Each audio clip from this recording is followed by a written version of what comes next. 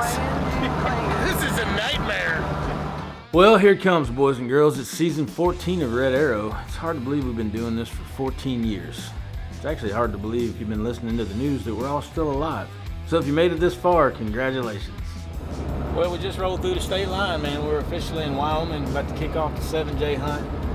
But we're gonna go get settled into camp and meet up with our guide. We got 2 days, man. It's not opening day till day after tomorrow, so we're gonna relax a little bit, man. This is always a laid-back hunt we like to kick the season off with. We love going out to 7J to get the Red Arrow season kicked off. In fact, when I think about opening day now, I think about 7J. And we rolling deep with some celebrities this year. I mean, we've got Mr. David Blanton himself. Good to see you, buddy. See you, man. Welcome to Wyoming. Tyler Jordan from Team Realtree. How are you, man? It's good to see you. The Bone Collector, Michael Waddell. So RoboCop right there. What's up, man? What's going on, bro? I ain't seen you in forever, dude. Martin and Godwin from the Duck Commanders. And the biggest celebrity of all, Lil Sebastian. Yep, but y'all thought he was dead. Y'all don't watch Parks and Rec? It's like the second best show you can watch. Ron Swanson is my spirit animal. I'm just throwing that out there. There's only one thing I hate more than liars. Skim milk, which is water lying about being milk. Well, I'm mean as gravel, I'm poor as dirt. And I like things better the way they were. Well, I'm strong in the head, but I get things done. I spend too much money to have a little fun. Come on. I ain't changing, I'm a stubborn man. So can you love me like I am? Can you love me, baby, like I am? Yeah.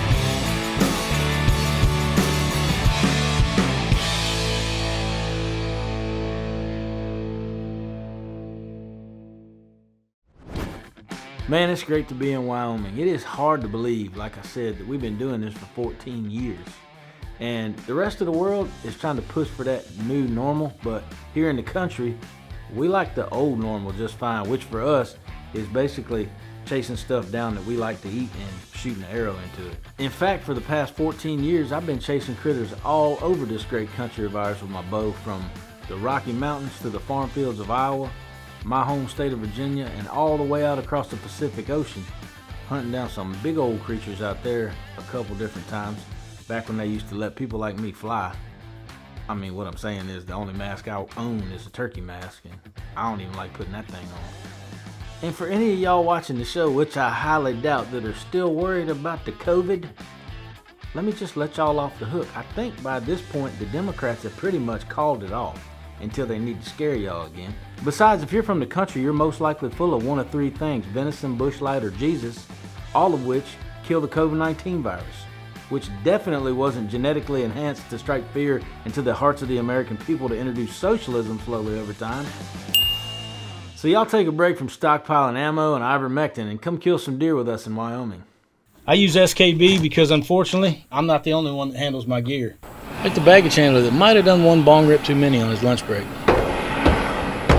Sorry, bro. Or when your wife drives anything without a backup. Watch my bouquet. Love your face. Bye. SKB, the world's best cases. Opening day of bow season is a big deal. Opening day of any season is really a big deal, whether you're talking about elk or squirrel or anything in between. And 7J, we have chosen to come out there and make that our opening day of deer season for the last several years. And it's because of the laid-back atmosphere, the great people, and the deer hunting's not too bad either. We even get out to 7J a full 2 days early just to hang out with the guys and chill, shoot our bows, and get ready for that opening morning. Oh, goodness. What you think, boys?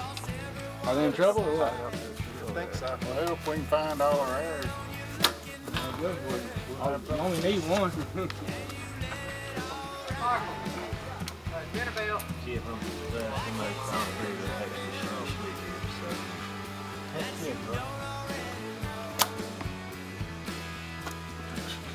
Y'all are wondering what happened to my wrist and why it's all wrapped up like a friggin' gordita. It's because I got a little bit of arthritis in it and overuse issues from telling Democrats they're #1 when I go down the highway. just want to say that Powerade cools you off on a hot summer day on the bow range. It really does. Oh, there's the dinner bell. First, That's the dinner bell.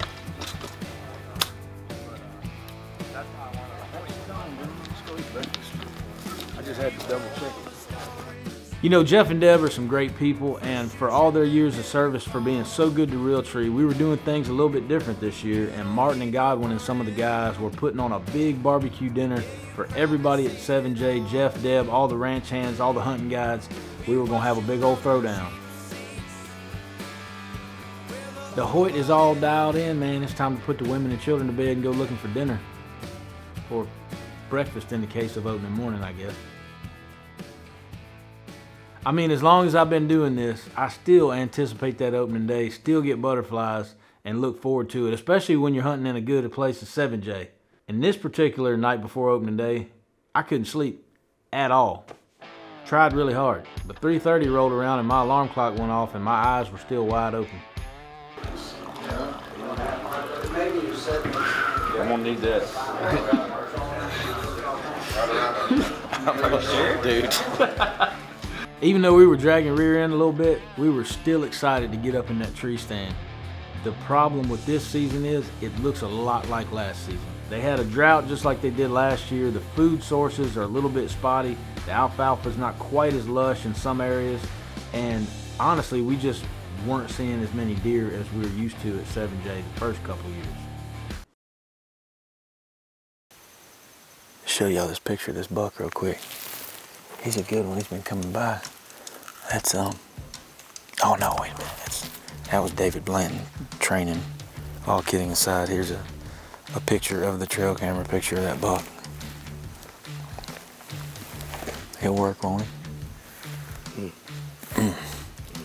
Got that time action.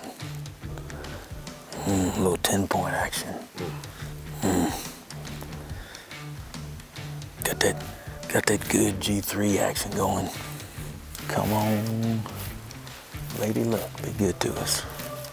We'll get a game plan together though. Even if we have to go poach the neighbors, we'll figure out something.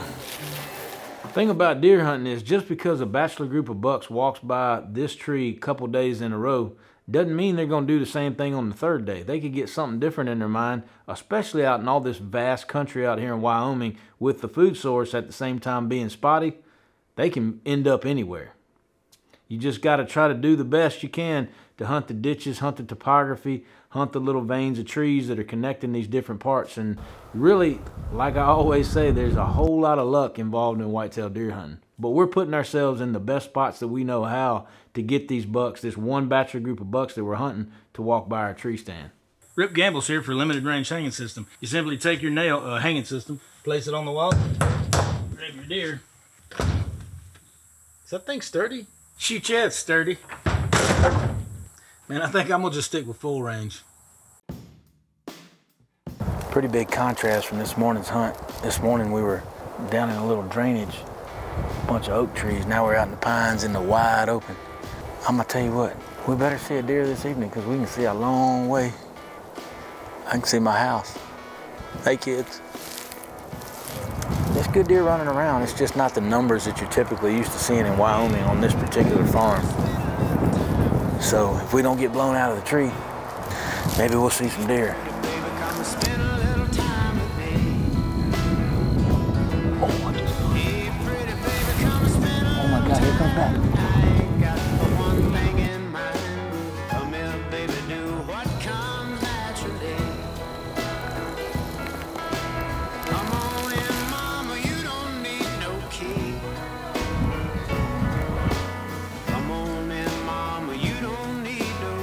Nice buck. Yeah, the third one. There's a little really tan one. Yeah, and he's like ghosty gray. Yeah. In between the pines.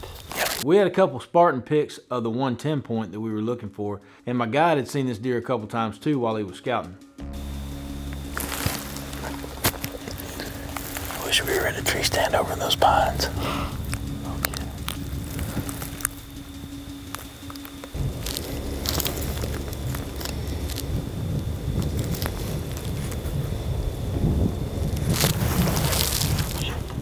looks like the deer we're looking for has arrived.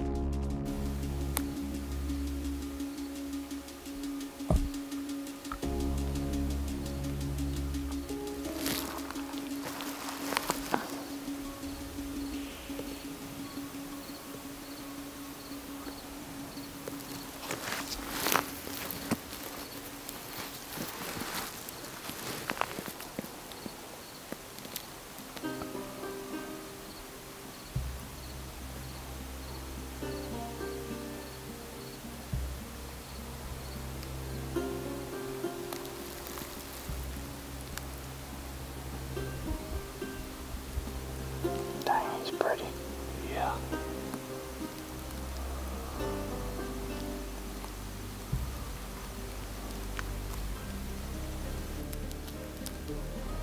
We're sitting in a tree that this deer has walked under several times in the last couple weeks. But he's got to do a lot right to get to us in bow range from where he's at right now.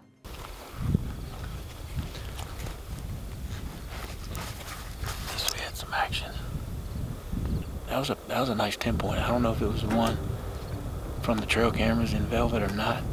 I had to look at it a little bit closer. But it was a good 10-point. That little tight 8 wasn't too shabby either. It was rolling with it. Makes it tough though, man. This big open country like you just saw, it's hard to, because one day he could walk right under this tree.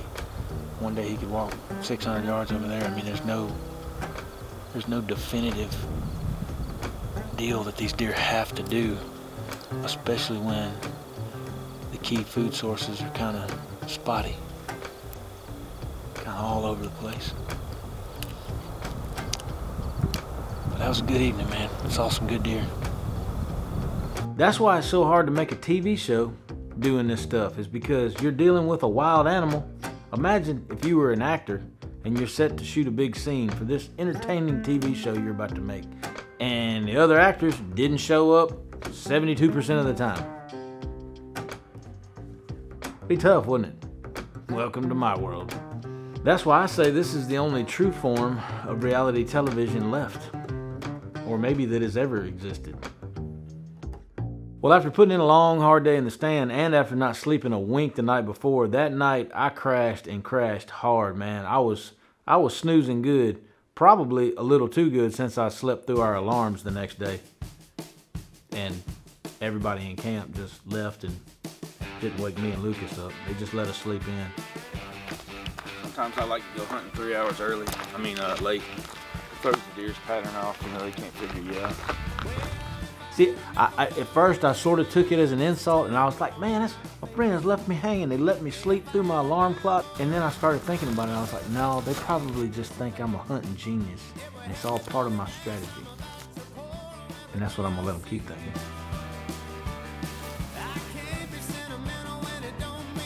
We got to a tree that we had hung some summits in preparation for the wind we had. The only thing we had to hope at this point is that the deer stayed in the alfalfa just a little bit later, but we were far enough away from the field where I thought at least we'd see some deer movement that morning.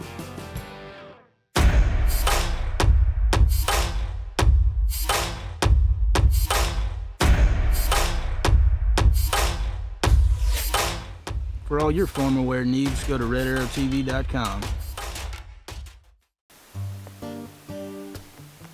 Again, it was just a really slow hunt. Even where we could see a long way, we saw 0 deer moving. And my guy Zach, he was up on the mountaintop, glassing everywhere, and he barely saw any deer. But about mid-morning, a lonely doe started strolling our way.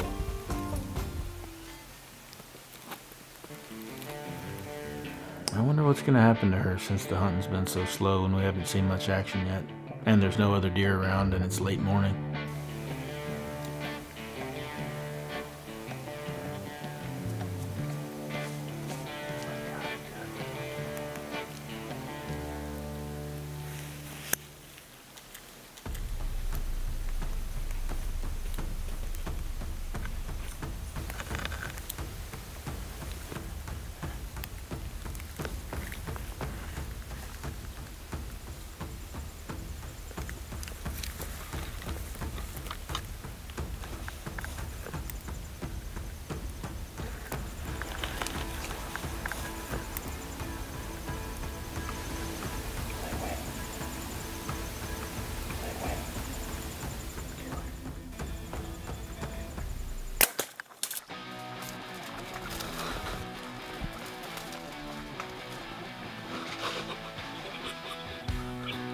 Mega Meat broadhead effectiveness at its pinnacle right there. We got to run that back and see that again in instant replay. You don't like killing the doe, something's wrong with you. And like my man Michael Waddell says, we might have got here late, but better tardy than absent. That was worse than the pump shotgun to the freaking, I'm talking about right in the boiler room. Was that not cool? That was that big dude. Gosh, man, what gave it up. And then, hey, this is the perfect scenario. We're in a field. She's dead 20 yards down in the woods. The Mega Meat has checked in. I know we weren't very high off the ground, but I don't think I've ever seen this much blood come out of a white-tailed deer in such a short amount of time, which is ideally what you want. You want the most blood to be outside of the animal in the shortest amount of time. Lights out, I'm alive, I'm happy, I'm a doe eating oak leaves, and then all of a sudden, I'm with the deer version of Jesus. That's what we want to see. Oh yeah, man. She's dumping. There she is right there. My gosh. I mean, put it on her too. Gracious sakes. Quarter and two. Absolutely smoked. And then so, especially people that aren't, or that are new to archery, especially new to hunting, that's the spot that you want to aim for, is the exit. A lot of guys will get something that's a little quartering and aim where they would on a broadside 3D target and end up, you know, blood trailing a liver shot deer for, you know, 3, 4, 5, 6 hours. That's pretty sweet. First deer with the Mega Meat. Man, that's awesome. That is awesome. Well, we done broke ice, boys and girls, and I'm a big fan of breaking ice with a doe kill. Now, it's not always appropriate to do it, but when a doe is isolated all by herself and you're not going to disturb anything, especially if you're not going to hunt that stand the next day, whack them and stack them, man. You get your mojo going, you get her blood flowing, you get your blood flowing. I mean, it's primal, man. You got to feel it down inside like old Matthew McConaughey. Get you a little bit of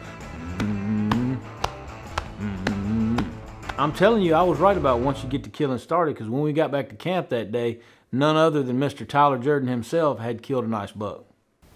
He follows these does. It's smallpox. He fall right in our lap.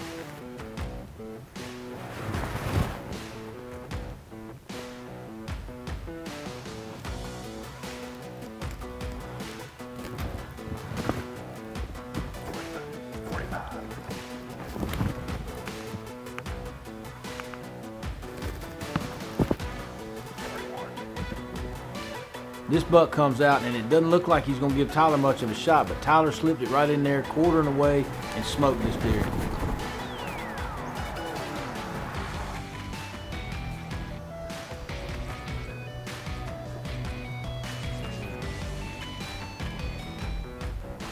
Mark.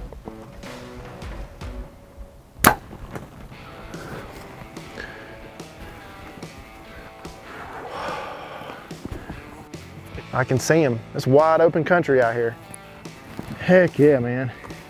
I think this is the deer we saw up here yesterday, wasn't it? Yeah, that was that one that was where you wanted to come out exit-wise. Yep. I just wish I'd been maybe 3 or 4 inches, you know, just a little further up, but. I mean, he didn't go nowhere. I know. And he was bleeding good too. He was. We're not done out here in Wyoming by a long shot, so we'll see y'all next week. We got a whole lot more killing to do on Wyoming Part 2. And before y'all leave today, don't forget to slide into the online store. We got all kind of new t-shirts, hats, apparel of all kinds. Might even have a DVD or two if y'all are still into that kind of technology. See y'all next week.